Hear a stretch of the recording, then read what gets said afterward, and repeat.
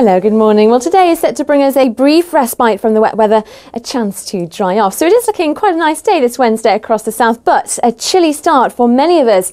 Temperatures are down to the low to mid single figures.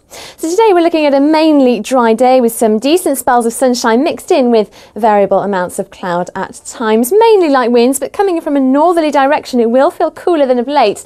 Top temperatures of 14 or 15 degrees Celsius. Into this evening and overnight, we should stay mainly dry with some clear spells and areas of cloud.